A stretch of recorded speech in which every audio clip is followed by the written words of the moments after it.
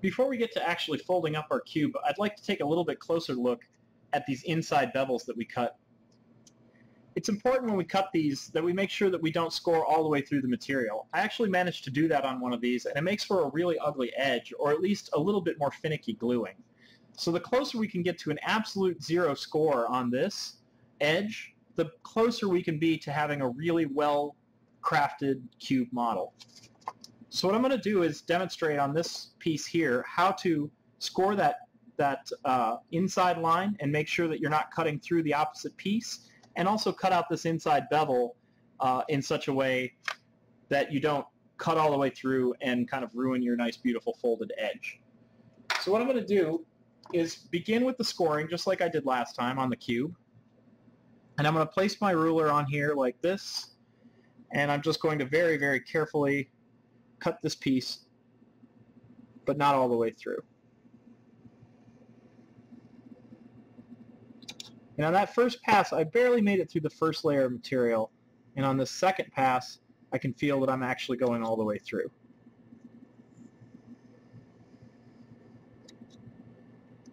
And I'm going to take one last pass, and I can feel in my knife that I'm into something else, which means that I've just barely cut through that last layer. This is just a really good practice thing to do, is to practice cutting those lines and then sort of reverse folding the piece a little bit like that. And if you hear any crinkling or crackling, or when you fold it you see anything other than a really clean line on the inside like that, then you've actually cut just a little bit too far or not far enough. The crinkling is actually the foam material breaking, which means you haven't cut far enough. And any sort of like tearing noise that you might hear is probably the paper tearing itself on the other side. So what I'm going to do is, I haven't folded this full 90. I've kind of gone maybe 22.5 or 30 degrees there. And before I do fold it all the way, I'm going to flip it over like this. I'm going to look at the opposite side. And what I can see is that I've got a little tiny bit of just sort of wrinkling happening on the back side, which is common for this type of material when it's folded without being scored. But that's okay, because all I wanted to do was test to make sure that I'd come all the way through that material.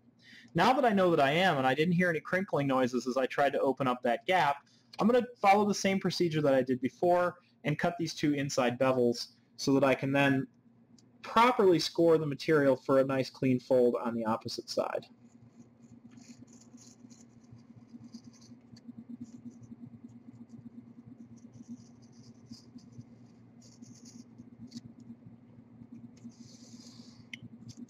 Okay. There's one.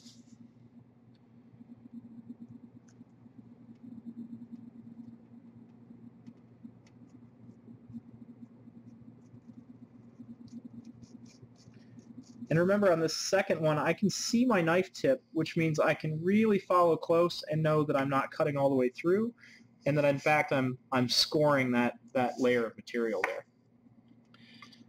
So now that I have that far, I can see my material is still pretty rigid. It doesn't want to fold, and I have to put pressure on it to fold it, because this is basically a piece of poster board on here. If I hold it up to the light, I can see that it's thin enough that I can see light through it, but it's not quite ready to fold yet because I'm not confident that I'm scored all the way through. So now, in the most careful way that I can, I need to follow a straight line and really score this nice and straight. And I'm going to do that by visually sighting straight down my knife. I'm going to use the bevel itself to make sure that my knife isn't rolling back and forth, and I'm going to use a really, really low angle so that I don't run the risk of cutting all the way through.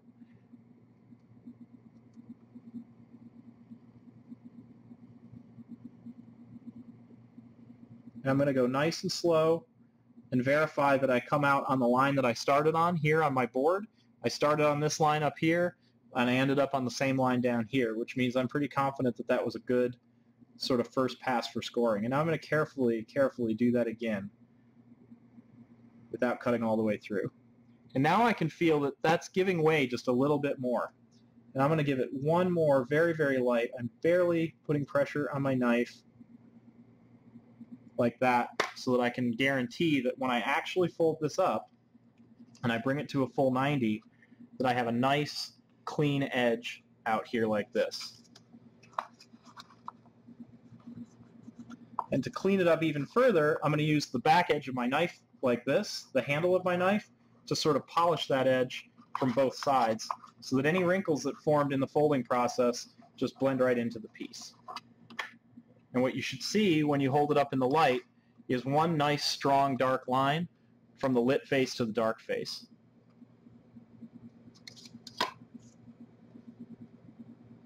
And you want to repeat that process on every one of these lines when you go ahead and cut your pattern.